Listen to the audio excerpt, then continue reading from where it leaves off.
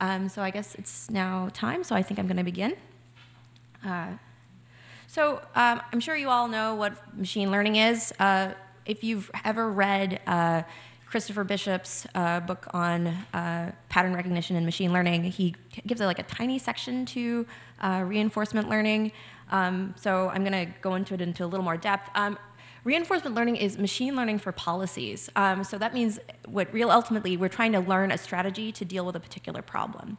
And we define this policy as a way to deal with particular environmental conditions. So given a state, which is the state of the world you're in right now, again, given the actions that are available to you, what's the optimal way to act? And the way we define optimal is relative to some cost function or reward function, but also basically we just want to minimize cost or maximize reward. So this ultimately then relies on this idea called Markov decision processes. So a Markov decision process basically means that what you do changes the environment you're in. So if I move to the right, you can't hear what I'm saying anymore, right? Now I'm back here, now you can hear what I'm saying, right? So my state of the world has now changed by moving over to the right. These transitions have probabilities. So if you take an action, you hope that things will happen in your favor, but that doesn't necessarily mean it's going to happen that way. These state transitions using your actions can be solved for optimality using dynamic programming, if you remember dynamic programming from your CS classes. So dynamic programming ultimately means then that if you know exactly what's going to happen tomorrow, you can accurately plan today. So if I look at the weather forecast, I know I'm going to take an umbrella with me, right? If I don't, then I don't know, and then my computer gets wet. So we're basically extending this idea to say, if you can look back, if you can work backwards in time, you can accurately plan. So I'm going to give you an example from the real world, from my previous work. I'm sure you guys know where this is.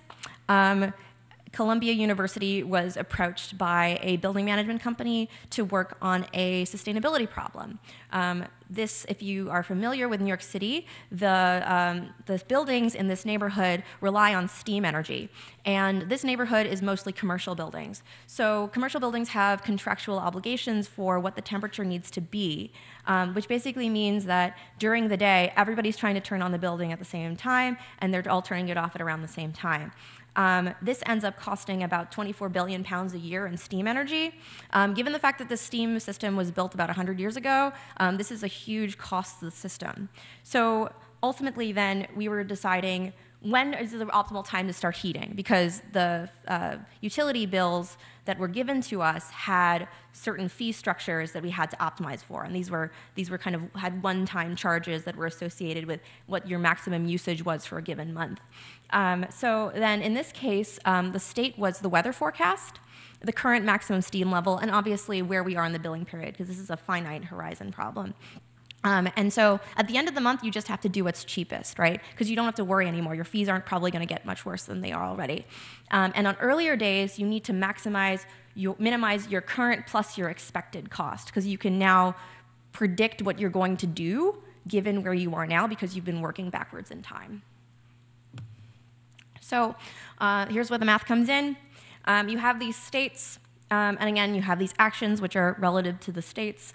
And you have a reward, and the reward is relative to where you are, what you end up doing, and where you end up in the end. So there's a probability distribution over where you end up, given what you've done and where you are.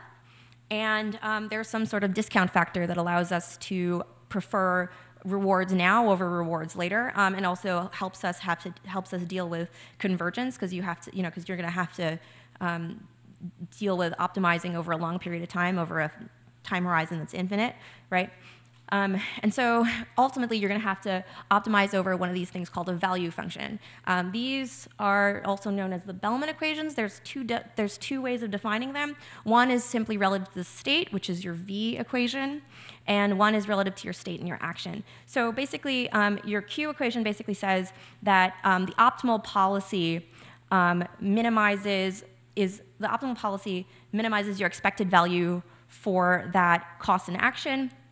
And your v function basically says that your best action given where you are is the action that minimizes this cost. So we're going to cut to a code example. Let's see, so I'm going to bring this up. Okay. So let's see, how do I zoom in? Let's see. Can you guys see this okay? Okay, let me see if I can. Is anybody? Ah, there we go. Is this better now? Okay, cool. So as I mentioned, in Markov decision processes, your actions affect the state of the world, and we're going to use this thing that's called value iteration, sometimes called backwards induction or dynamic programming. So I said, as I mentioned earlier, that the optimal strategy for a given state is the action that is going to maximize your expected reward or minimize your expected cost. But this is in terms of reward. And because of this discount factor, our estimates for what will happen will converge, just simply because our estimates will get smaller and smaller because of this discount factor. So we're going to have this, look at this grid world example. This is a typical toy problem in reinforcement learning. And so in grid world, you're just going to have to move this little agent around a board. And it's really nice because of Seaborn's heat map. You can really look at what these values are. So I'm just going to create this grid. We're going to show it right now. Here's what it looks like. Right? Okay, so you have a pitfall and you have a reward. Your reward is in blue, your pitfall's in red. You don't want to get into the red, you want to go to the blue, right? And so the strategy is basically to say, how do we get to this goal based on any place on the board, right? You know, we know if we're at the goal, we're done. And we know if we're at the pitfall, we're stuck. But what's the best way of getting to the goal from any other place on the board is unknown right now. So in this world, the agent can go up, down, right, or left, right? We assume that 80% of the time it ends up going where it wants to go, and 20% of the time it veers off perpendicularly, right? So, and if it ends up in the pitfall or the goal, then the game's over. So I'm just going to build this transition probability matrix, and I'm going to visualize this for you guys so you see what it looks like.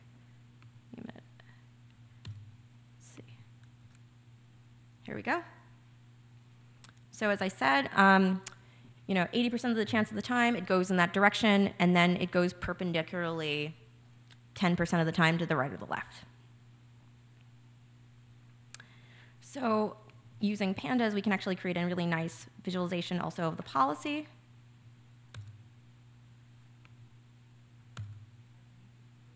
Right? So for most of the spaces, we don't know what to do, and right now, and we know that it's just going to exit the game at the end if we end up in the pitfall or the goal. So we're going to make a discount factor of 0.75, and we're going to set up a function to update these Q values.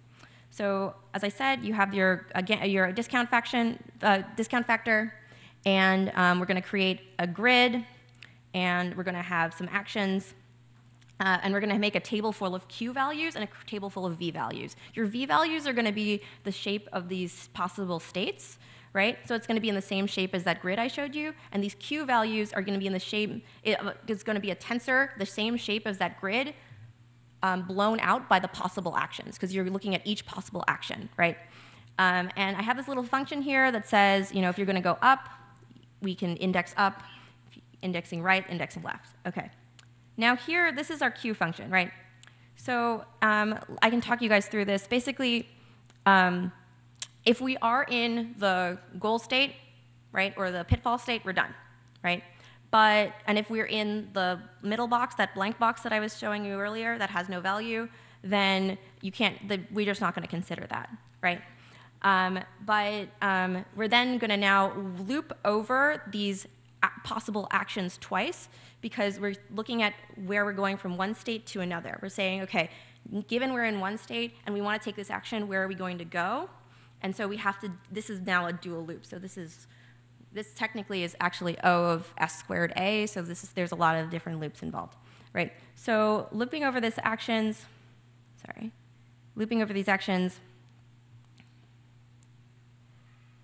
we say we can ignore transitions with 0 probability, and then we can index into the new state given the action we want to go to.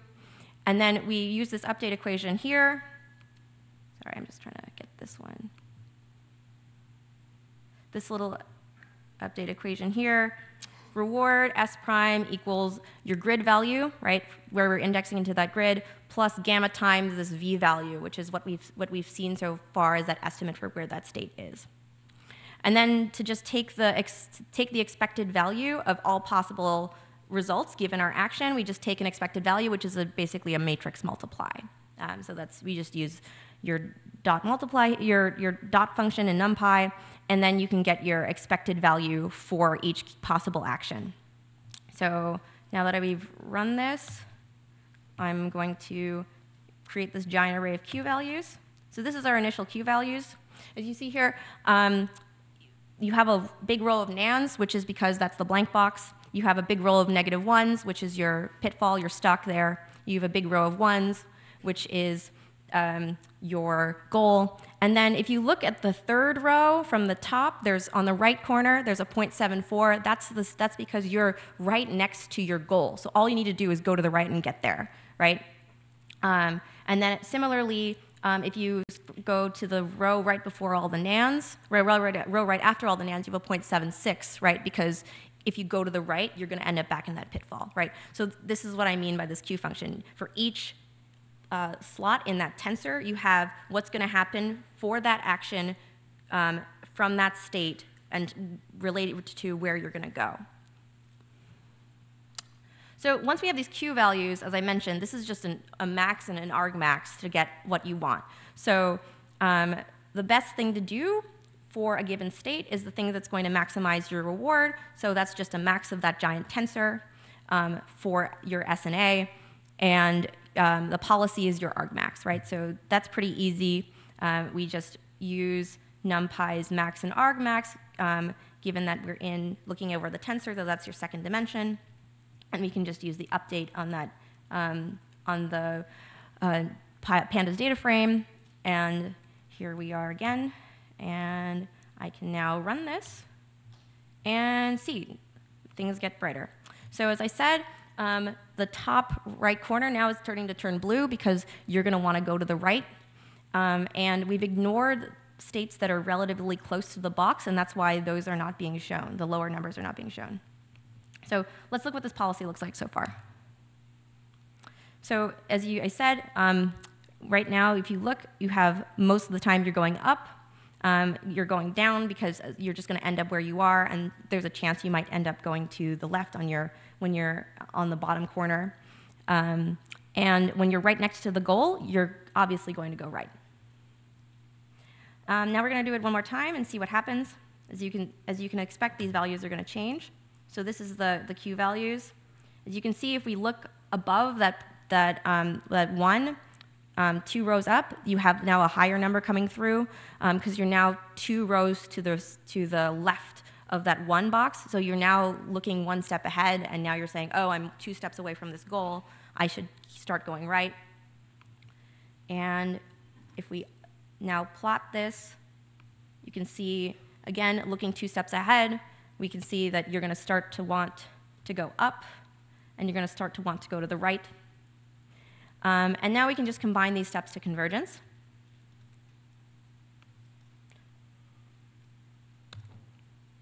So now that this thing is converged relative to some epsilon value, now we know what the final policy is, right? So these are the final values of what you're going to get based on where you are. The farther away from the board, the more work you need to get to your goal.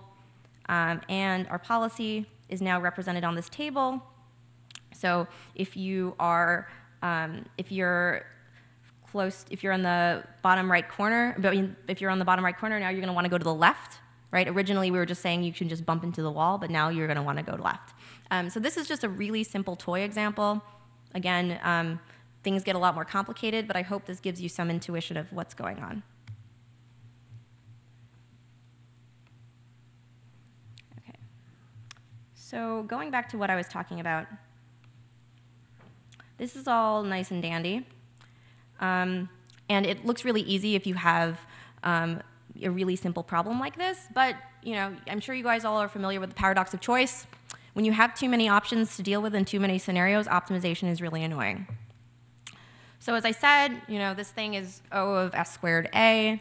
And so when you have an overabundance of choices, a really simple thing to deal with is to look at what's reasonable options. So in the case of this steam heating problem we were working on, we just wanted to look at start times every 15 minutes because that's a reasonable bucketing of time starts. And then for temperature ranges, we looked at every 5 degrees because, again, as I said, it's a really simple way of defining the problem.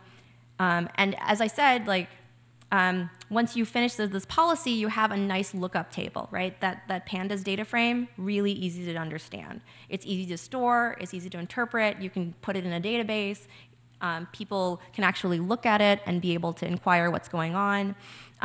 In the case of what we were working on, we used machine learning algorithms to estimate these immediate rewards, right? These little grid values. We used machine learning algorithms for regression to estimate reward. And then there are also algorithms available to cut down on the number of iterations and for learning the optimal policy when you don't know these Q values. So reinforcement learning obviously has a lot of really natural comparisons, right? If you look at the human brain, the sensory system allows for creatures to automatically react to stimuli, right? So if we put food, we're all going to go to the food, and then if we put a bear, they're all going to run away. So it's pretty clear that there's a really quick reaction and a strong relationship between the brain and sensory information. So Google DeepMind kind of took this comparison to the next level by marrying recent developments in convolutional neural networks to the game Atari. So as I mentioned, you can use machine learning to create functional approximations of different things. In this case, they created a functional approximation of these Q values, right? We were talking about these value functions. So ultimately, based on these pixels in the Atari game, they were able to come up with reasonable movements that made sense and were optimized to improve the score of various Atari games. So this was kind of the paper that got people really interested in reinforcement learning today because this is a really hard problem. You have a big state space, and so coming up with meaningful approximations makes a lot of sense. I'm sure many of you have seen the Go match from Lee Sedol and AlphaGo. So this is the paper that was followed up on that. This kind of takes things we were talking about with values and policies. So they using self-play, they were able to deal with the state space of Go, because Go is actually a really big state space.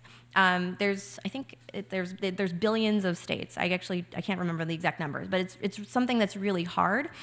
So by simulating play in a forward fashion, they were able to come up with estimates of what was going to happen.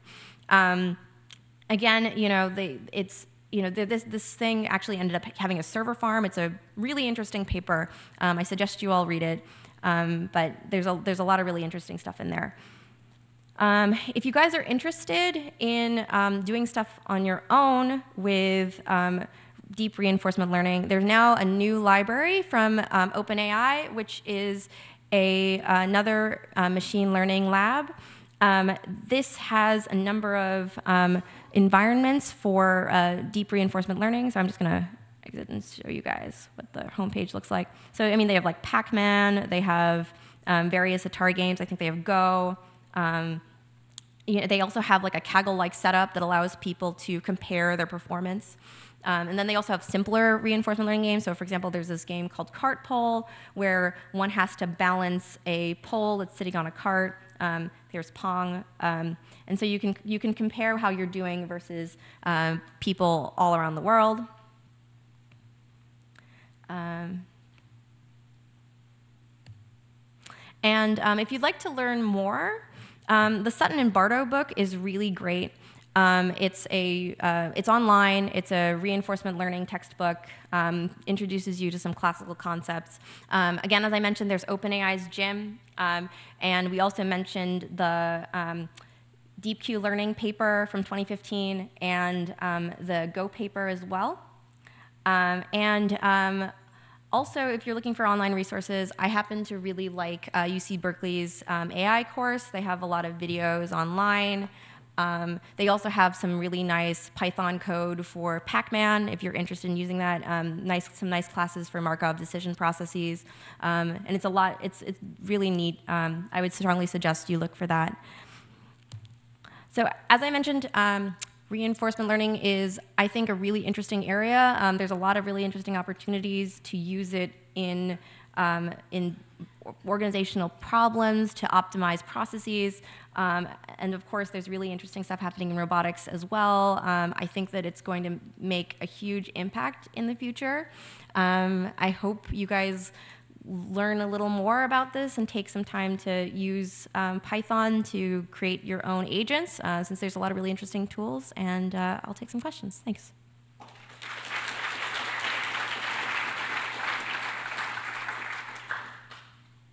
Yep. Could you walk through what the matrix you have there is supposed to represent? Yeah. Sure. I can go a little slower. Give me a minute. Did I get rid of it? No. There it is. Okay. So which matrix are you talking about? This one right here. So this is your value. So okay, as I mentioned here, this is your value. This is the expected value of of being where you are, having taken the optimal policy. So for example, in your bottom left corner, the best score you can get is 0.21 because you're really far away from the goal. So it's because it's going to take you a number of moves to get there, right? If you're really close to the goal, then your score is higher because you're expected to get there sooner. So as I said, this is basically, once you've given the fact that you're going to follow the optimal policy, what is the score you're going to get based on the rewards that are given to you? How does this one tie to the one above it? Is it a list of lists? Oh, this, yes. So this is Q. As I mentioned, Q is this is basically where you're populating these numbers for. So this is taking the max in. So this is a 3-dimensional tensor. Taking the max in the third dimension, right? In NumPy, it's the second dimension, but third dimension, will give you these values. So for example. So for this one, this is for cell 00 in your grid. You have 4 possible actions. These are the scores. These are the possible scores of each option you have, and you should take the max. So given the fact that they're all equal, it just picks one, right? And then this one, right? This one is for row 01, I think, if I'm indexing correctly. So given the possible actions up, down, left, right, it wants to go right because the last one in that row is right, and that's the highest of your possible options. So that's the number it's going to plug in. So in a corner, shouldn't 2 of them be 0? In a corner, shouldn't 2 of them be 0? Should the agent be in a corner of the grid? Shouldn't 2 of the values be 0? No, because the reason is so this is only after 2 iterations. So this is what we know so far. If we take it to, I'm hiding, so in this thing I've hid the updates to the Q values here because printing it out I just decided to not print them out. But if you looked at these, so let me just throw this out again. Let me get it. Q values. Let me just pull this out.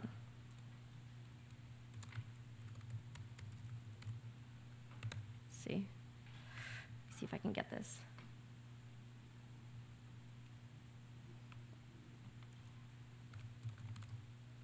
Yeah, so this is your final array. So as you see, these are the possible options for each action, and you're still going to want to go to the right. For example, when you're in the top left corner, you're still going to want to go to the right. And then so this is basically what the scores you're going to end up with, given the fact that you could go up, down, left, or right. and if you don't want to run out to lunch.